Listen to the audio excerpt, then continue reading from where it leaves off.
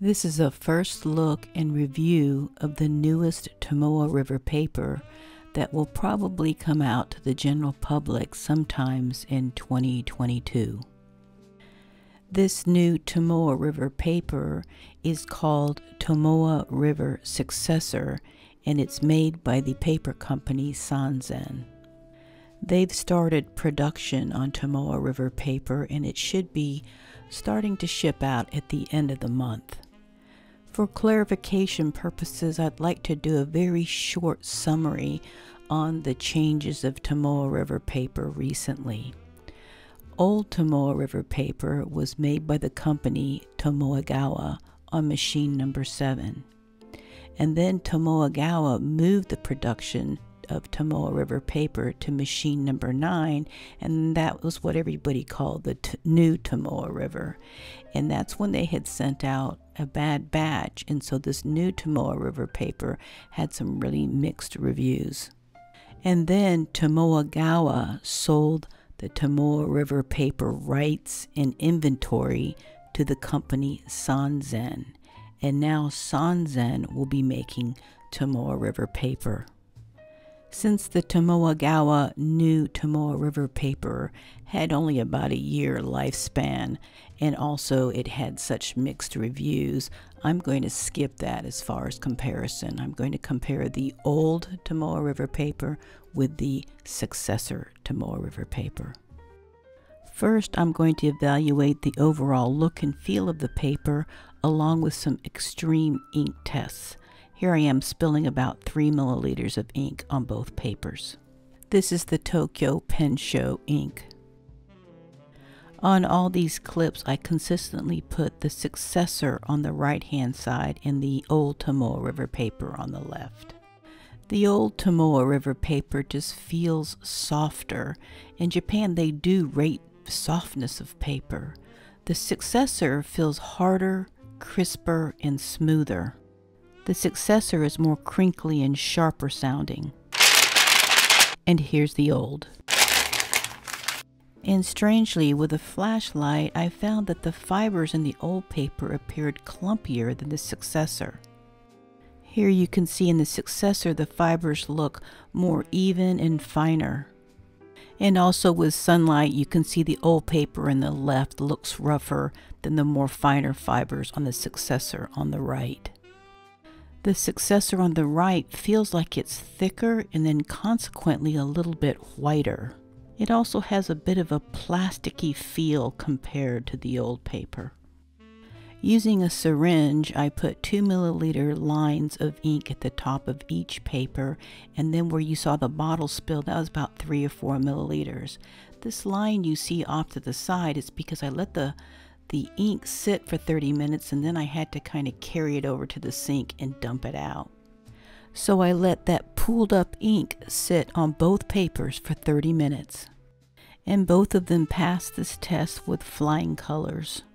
Both of them didn't have any bleed through. Here it's just it leaked over the side and wrapped around, same as over here. And there's some random spots here because it gets messy doing this test. But overall, both of them stayed dry on the other side and there was no bleed through onto the table. This may be useful for artists who use heavy applications of ink. Only a handful of manufacturers have had access to these samples of Sanzen Tomoe River paper, and so you're wondering, how did I get some? Blackmail, pure and simple. Some of you know the paper hunter, who's otherwise known as Jacob from Fudafan. Here are some sightings of that elusive guy. What I didn't know is that he's a member of a greater cabal of paper sneaks that goes from San Francisco to Tokyo to Osaka. I noticed he was acting shifty at the Tokyo International Pen Show and I followed him. He met up with a vendor that's deep into the Japanese paper industry. He curiously asked the guy if there was any good takoyaki restaurants in the area. Takoyaki is like these little octopus pastries, And the guy said he didn't know about this area. And then Jacob very strangely said the takoyaki shops around here are short on octopus, a kind of slam against the takoyaki shops around here. So the source was obviously from Osaka. And then I saw this. The gentleman very furtively gave this package to Jacob. I had them. This source was leaking this new paper to the West way before the Japanese news media had gotten a hold of it. So I demanded and got 6 pieces of this new paper. What I do for my viewers. Next is the writing sample, and in order to compare each utensil on each type of paper, I would write, say, with a pencil on the old Tomoe River paper and then pencil on the Successor paper instead of writing all on one paper and all on the other. I felt like the pencil was darker on the Successor paper because somehow it drug just a little bit and then made it darker. And there really wasn't a lot of smearing on either type of paper. The ballpoint pen was fine on both pieces of paper, except for maybe it was just slightly less smooth on the Successor. And the Sharpie just seemed a little bit drier on the Successor paper. And surprisingly, the Sharpie had more show-through on the Successor paper, which is interesting because show-through is less on the Successor paper for other things. Next is a bunch of dryish kind of chromo shading inks. This Fantanyan number 22, you can see it pulled up on the end of the parallel and shaded just fine. As many of you know, chromo shading inks tend to be a little bit drier and finicky. They have some problems coming out of the nib sometimes, and I found it to be compounded just a little bit more by the Successor paper. It almost felt like the ink was being pulled out of the nib. Fudafan says it's a little bit more textured or feedback, but I think of that as being vibrational, but this felt a little bit more draggy or chalky. And they were both pretty much well the same when it came to chroma shading itself. Like both the pinks and blues came out fine in the Suruga Bay ink. On both papers, this Shinryoku done with a pilot parallel had great shading. It pulled up on the bottom of the letters and shaded just fine, and equally well on both papers. And Sailor Soten is a blue with red sheen, and it looked like they both sheened about the same. If there was a slight amount of difference maybe on the old Tomoe River paper as compared to the new one, the sheen was a little more evenly spread on the old one. This is just Kala Dude pigment ink in a marker that I wrote on there, and it worked just fine on both papers. I used Pilot Blue Black in a medium fine nib and a fine nib, and they both wrote really well and equally smoothly. And in Flex, they both wrote just fine, and they both felt pretty much well the same, and there was an equal amount of flow and an equal amount of railroading. I used Edo Ito Rimpa, which is a very dry ink, Suruga Bay Summer, which is a very wet ink, Maruzen Athena Nihonbashi Murasaki, which is a wet ink, Sailor's Sailor, which is a medium wet ink, and the Atramentus Document Blue, which is a permanent ink. Then I just kind of farted around with a pilot parallel on both papers and found it to be pretty much well the same. And this Fantanyan 22 is a dryish chromo shading ink, and it was pretty much well the same on both papers and both feel and shading. And then I used a Pilot Custom 74 with a soft fine medium nib with Pilot Blue Black for just normal writing, and both papers felt pretty close to the same. I did normal writing with a chromo shading dry ink with a wider nib, and it felt more draggier on the Successor paper. I don't know what kind of ink was in Jacob's weird pen, but the Pen BBS calligraphy nib worked really well on both papers. The real surprise for me is I don't really like the way the Lamy 2000 with the B nib writes. It just feels too slippery or too removed from the paper. But with just the slight amount of feedback here on the Successor paper, it really improved the writing experience. And now we're going to do a little bit of a water wash on the ink on both papers, and then I'll show it to you later after it's dried. These writing samples were all done with glass pen, and I found no difference in feel or performance with a glass pen on either paper. Voyager is a Kakimori pigment ink, and it worked fine on both. The ink from Hell, I think it's an actual iron gall made out of acorns or something, but it smells awful and it doesn't perform real well. I hear it globbed a whole lot, but yet didn't bleed through and it worked just fine. Olive Leaf and Kelp Tea are both chroma shading inks and both a little dry, but in a glass pen they felt the same and they both performed the same, having nice shading and nice color separation. Bean Blue is another blue with red sheen, and both perform pretty much well the same.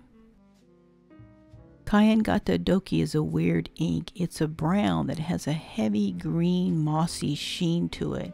And the interesting thing about this ink is when you add water to it, different colors come out. So that's what we'll do here in just a moment. And I use Caran d'Ache Magnetic Blue, and then Aurora 100-year Anniversary Blue, Sailor, and again some more Pilot Blue Black and a very thin glass pen. All of them performed about the same. And as far as bleed through on the back, the Successor performed a little bit better. And again, we'll do another water wash here with that Cayenne Gata Doki, and you'll see when it dries out, it separates out into a lot of different colors. And here's the dried out water wash for the Fantanyen 22 ink. They both look just fine. And when you flip them over, neither one of them bled through to the other side at all.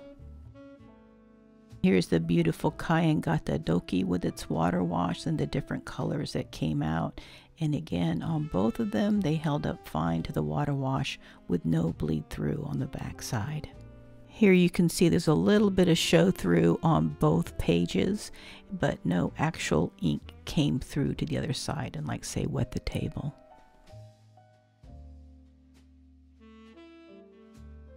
I had some interesting results on the dry times. Here you can see I used Pilot Blue Black on a soft fine medium nib for 5, 10, 15, and 20 seconds. I basically make 5 loops because that's the average length of a word in letters. And then you can see the dry times were pretty much the same. The slight little bit of differences might just be how long you hold a pen down. So there was basically no difference between the old paper and the Successor. Where it got interesting is when I used the Lamy 2000 with Shinyoku, which is a medium wet ink, in a B nib. At 5 seconds, the old paper smeared a lot worse. I mean, the Successor was the winner. And then even when you look on the 10-second one, it smeared considerably more and more in the 15. And it wasn't until you got to about the 20 to 30 seconds when they smeared about the same. And I had the same kind of results when I used the Tag and Bugukan Kobayashi ink, which is a kind of dry ink.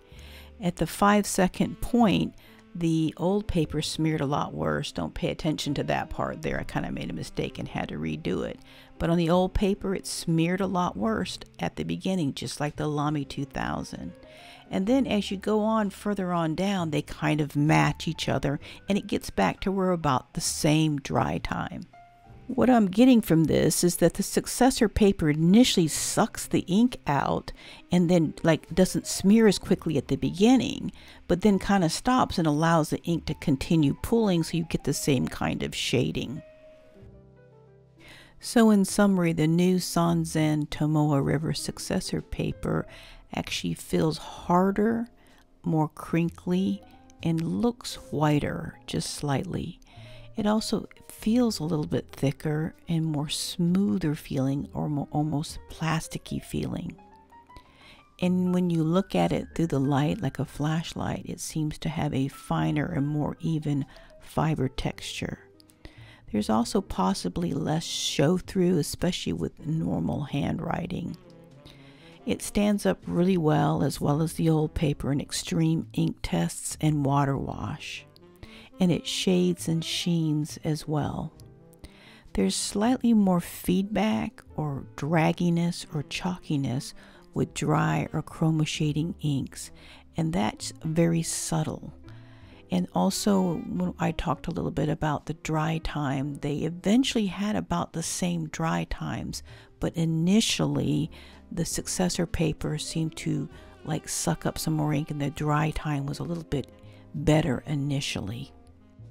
Check out Fudafan's blog on this new Sanzen Tomoe River Successor paper. I got a lot of my information from there.